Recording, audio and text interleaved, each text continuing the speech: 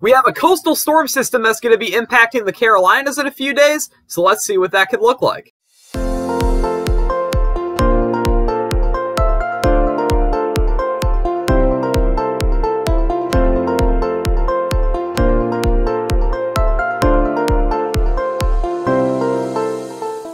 Welcome back, guys. My name is Braden Anthony, and you are watching Phantom Weather Channel. Today, we're going to be talking about a coastal low that's going to be developing off the coast of Florida and Georgia. It's going to be moving up into the Carolinas, bringing some pretty significant impacts along its way. We're talking about heavy rainfall, dangerous seas, possibly some coastal flooding as well. We got a lot to talk about today, so let's not waste any time. Let's get right into that simulated satellite imagery here across the Atlantic. And as you guys can see, we do have a lot of clouds across a large portion of the Central Atlantic, as you can see over here, but this isn't going to do jack squat.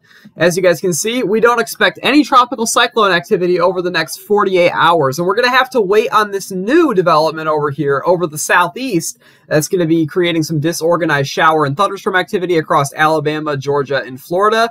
This is going to be going on over the course of the next couple of days here. Now, eventually, we're going to see a low trying to make its way up into the Caribbean, and it's going to be moving up the coast of Florida here. It stays over South Florida throughout pretty much the entire day on Thursday, but then gradually makes its way off to the north. And when it does this, once it gets off the coast of Florida, it's just going to keep trekking its way up there, and eventually it will be making landfall in South Carolina. Now, let it be noted here that this is also not expected to develop into a tropical cyclone per se, but it will have a lot of the similar attributes to one.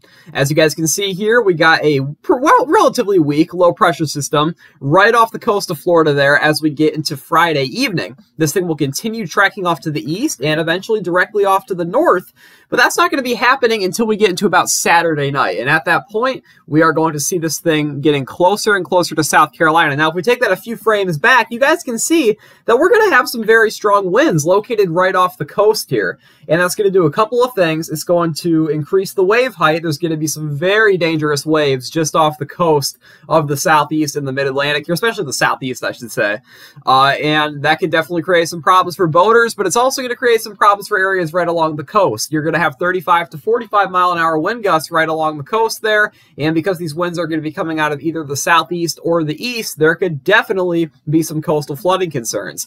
So let's take that a few frames forward, and eventually we see this thing practically making, I guess we can call it landfall, as we get into Sunday morning. But again, it's not expected to do so as a tropical cyclone. So it has a lot of the similar attributes to one, but it's not going to be a storm that's officially named. At least that's what we expect at this current point in time. As we get into Sunday, this thing is well onshore of South Carolina, and it's just going to kind of hover across those two areas as we get into the early portion of next week.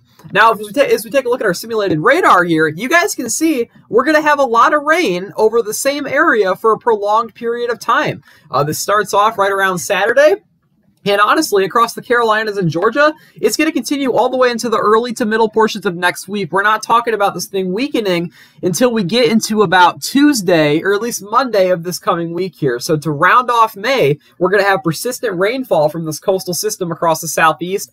And those numbers are definitely going to add up after a while. By Tuesday morning, we have practically nothing going on, but there is some signal that I could wake up again after this period is over on May 30th. So just into the morning of Tuesday, May 30th, here next Tuesday, here is a look at our potential rain totals. If you're anywhere in these pink shaded regions, you can expect an inch or two of rain. These reds, you're looking at 2 to 4. There could be some areas that get over 4 inches of rain, and this will lead to multiple days of localized flooding concerns.